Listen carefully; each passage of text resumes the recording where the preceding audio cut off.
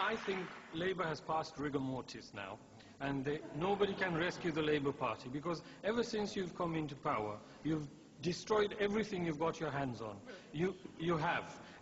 You've destroyed our British national identity, let alone the English identity. You've destroyed the soul of the working man and woman, because you are so obsessed with making everyone equal. You transformed the welfare state from being a safety net into a fishing net.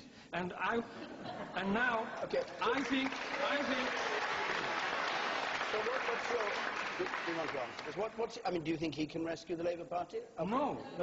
No. All right. Nobody can. All right. Nobody can rescue the Labour Party. Vince Cable, you can come back if you want.